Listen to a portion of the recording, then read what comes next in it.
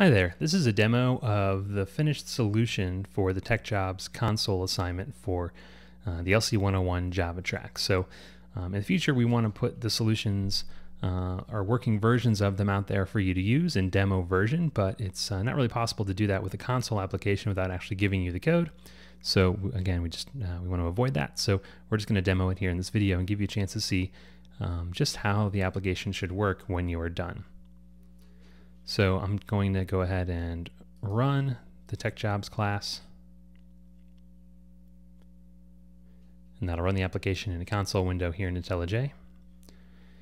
All right, make it a little bit bigger here.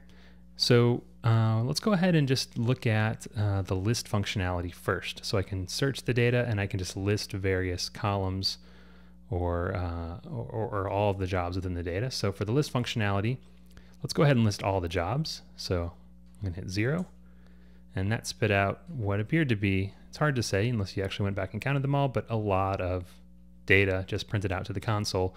And notice that each one has this just nice formatting, so it's nice and readable, and it has all of the data fields: position type, name, employer, location, and core competency.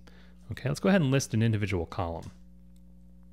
So when we list one of these individual columns, 1 through 4, we're going to get, instead of a full listing of the job, we're going to get a list of just the values, the unique values within that column. So if we say list by location, we get a list of all the different location values within that column in the data set.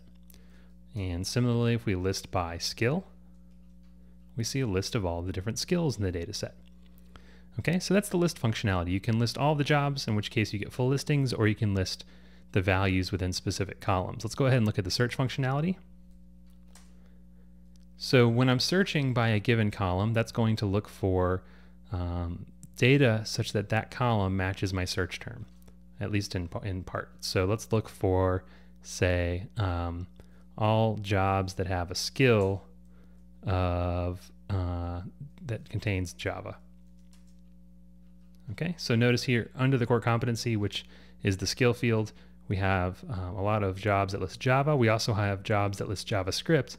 The way the search should work is that it matches for containment of your search term within the listing there, within the column. Okay, so that searched the skill column for strings that contained the word Java and was case insensitive.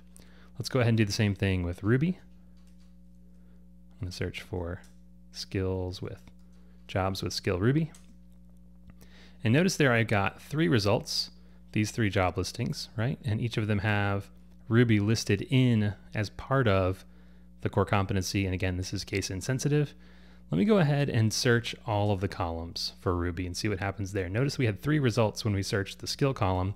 If I search all of the columns, I actually get 4 results, because there is one job in particular right here, this last one, that lists Ruby in the name of the job but not in the skill. Okay, so just something to be aware of when you're searching across all the columns.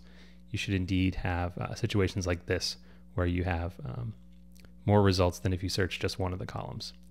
And then finally, your search should print a nice message if there are no results in the search.